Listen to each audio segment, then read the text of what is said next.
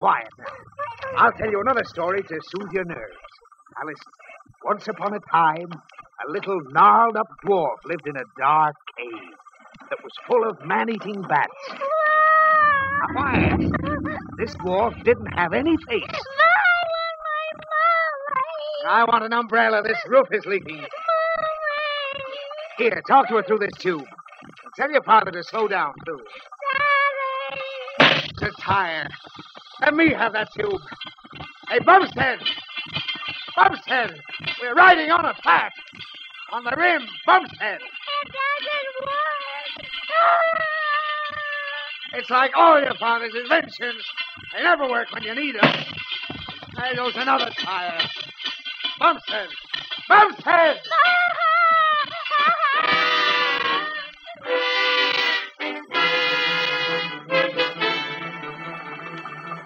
Dagwood, stop the car. Huh? I thought I heard baby crying.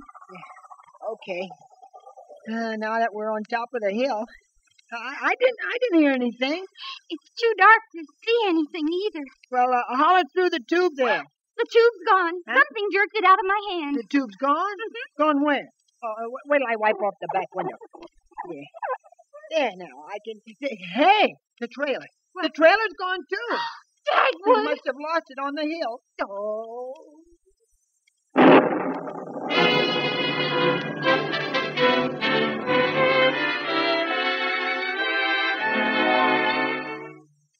Well, we'll return to the Bumsteads in a moment. But first, there's one saying that's known to cigarette smokers everywhere, and that's the phrase, I'd walk a mile for a Camel.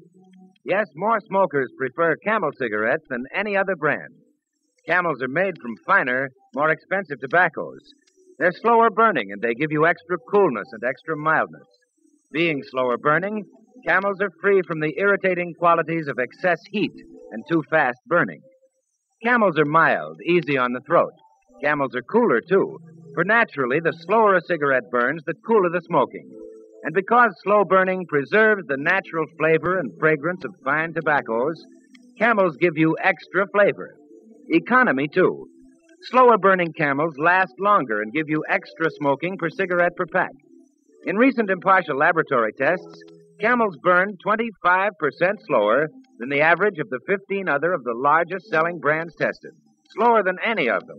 And that means a smoking plus, equal on the average to 5 extra smokes per pack. Now, if you live in a community where certain state cigarette taxes are in effect, you can save the cost of the tax through smoking Camels. If there are no added taxes where you live, the savings are all yours. Yes, there's more pleasure per puff and more puffs per pack in Camels. That's why smokers say, I'd walk a mile for a Camel.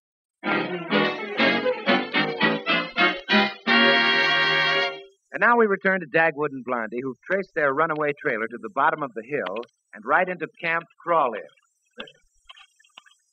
Oh, thank heavens they didn't tip over, Dagwood. Yeah. These tire marks looked like they were riding on 2 rims and 2 tires, and that kind of slowed them up. All right, Sherlock. Just find that trailer. I want to see if my baby's all right. Oh, gosh, so do I. But I'm not so anxious to find Mr. Dithers. Golly, I wonder what he thought when they went coasting into this hobo camp. Oh, hurry, Dagwood. Pretty dark to go very fast. Oh, let's holler for them. Hello! Hey, listen. A tire blew out. Yeah. That sounds like the Gypsy Queen, all right. Where did the sound come from? Oh, there goes the last tire. It's over there. Yeah, come on.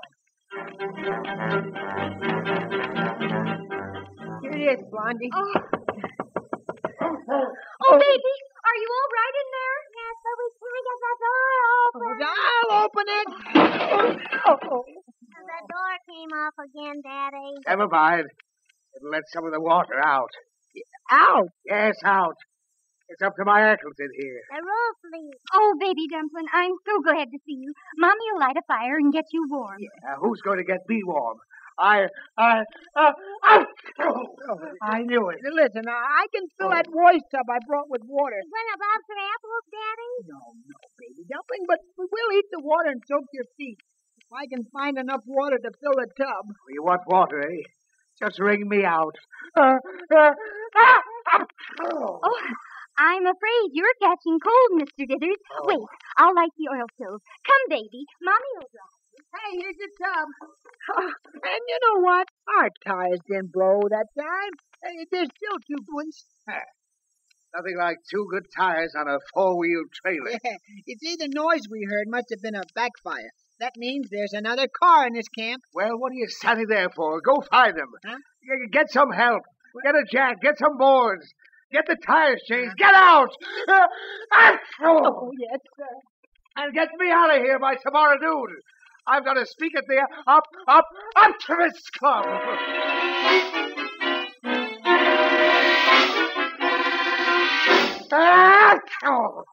I think your sneeze is a little better, Mr. Dithers. Well, I'm getting lots of practice. Where's the fire we're going to light? Where's the hot coffee we're going to have? Well, I'm afraid there's something wrong with the stove and the sink. When I put water in the coffee pot, it was kerosene. When I turned on the stove, it played water like a fountain. Elementary, my dear Mrs. Bumstead. Dagwood's got the feed lines crossed up. Oh. Light a match and I'll look. Well, I'm afraid all the matches are wet, too. Well, maybe I've got a dry match. Oh, yes. Just one. Now stand back while I light it. Oh, it lights. Now be careful, Mr. Dithers. Don't talk. It makes a draft and I... It needs a match out, Mommy. Oh, this is the end. I'm through. I'm going. Where's my hat? Where's Mr. Dithers' silk hat, baby? Here it is. It's got some water in it. Huh? You said put something under the leak in the roof. Oh, baby. I'll go without a hat. Where's your car? Out by the road. But wait, if you drive home, what'll we do? Who said I was driving home? I'm going to find a garage, get new tires, Oh. get you all out of here. Hey, Mommy, that sneeze made the window shake. I was leaning against the wall. How many tires do you need? 2? Just 2. 2 tires. 3 tires now. All right, I'll get 3 tires. Oh, I'm afraid. I know. I'll get 4 new tires.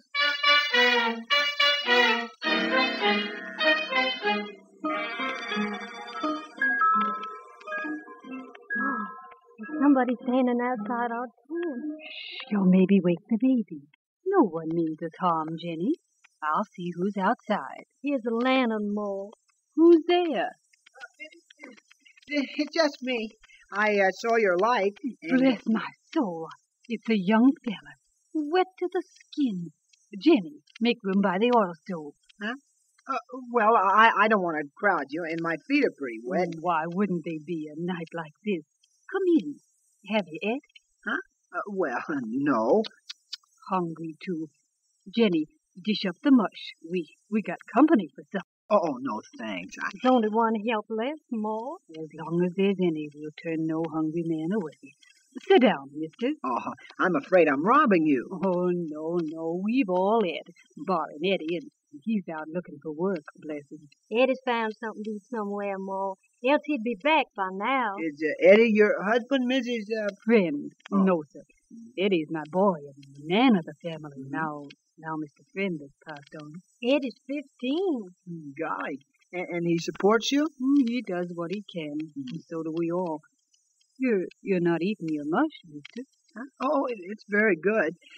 Are you sure you've eaten, Mrs. Friend? Oh, I'm on kind of a diet, you might say. I don't need so much, me not working. Do the 3 of you travel in that automobile out there? 4 of us, but the baby takes no room at all.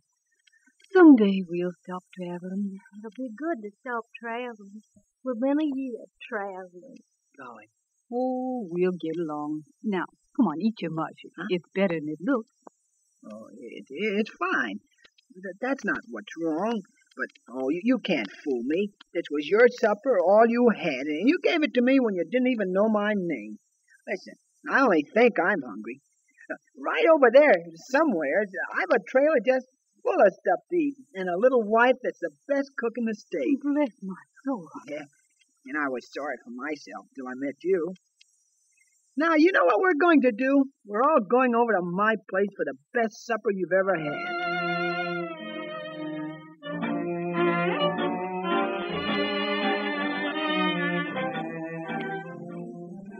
A a little more steak, Mrs. Friend? No, thank you kindly. Maybe Eddie, though. He works so hard and all. Eddie's gone to sleep, sitting up. Oh, you'll have to excuse him. It's so warm and cozy in here. Yeah, it's dried out pretty good. I'm glad I got that stove working.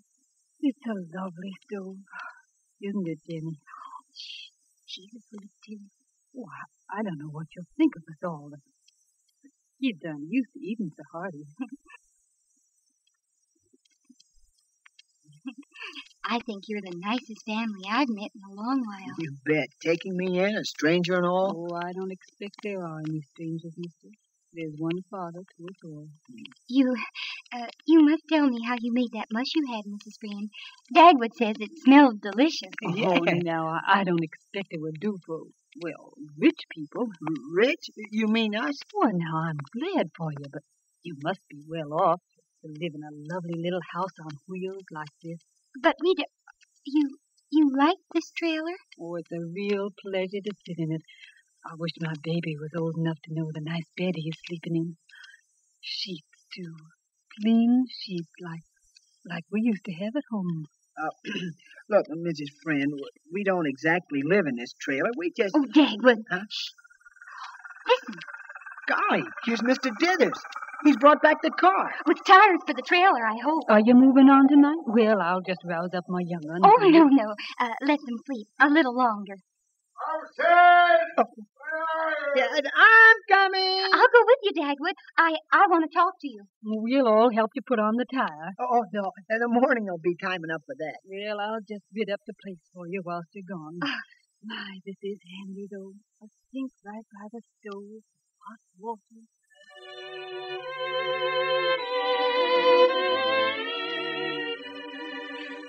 Put the last tire down with the others. Don't let her hear us. She's humming a tune in there while she works. Oh, Dagwood, I'm so glad you agreed with me. Oh, she needs it worse than we do. We'll enjoy it more this way than if we kept it ourselves. Yeah.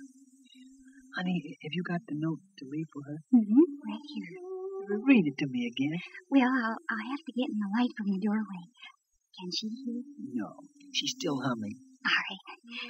The note says, Dear Mrs. Friend, we're not coming back. We want you to have the home on wheels you like so much.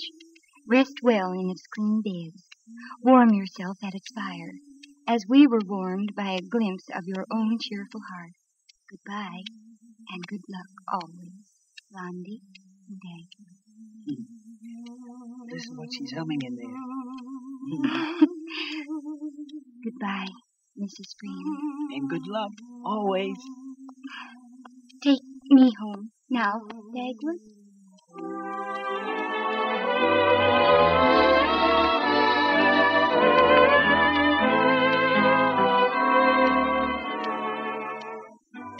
Well, folks, in just a moment, we'll give you a brief synopsis of next week's Blondie story. But first... Extra! Camels give you extra flavor. Extra! Camels give you extra mildness and extra coolness. Extra! Camels give you extra smoking per pack.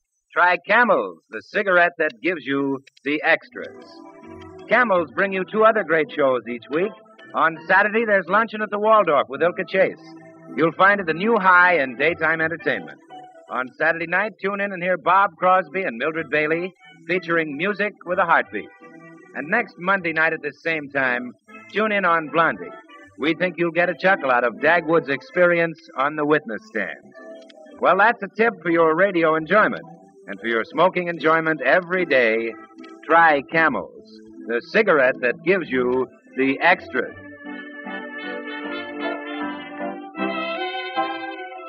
Beginning next Monday, due to daylight saving time, Blondie will be heard 1 hour earlier on many of these stations. Consult your newspaper for exact time. Blondie is written and directed by Ashmead Scott. And this is Bill Goodwin speaking for the makers of Camel cigarettes. Good night, all. This is the Columbia Broadcasting System.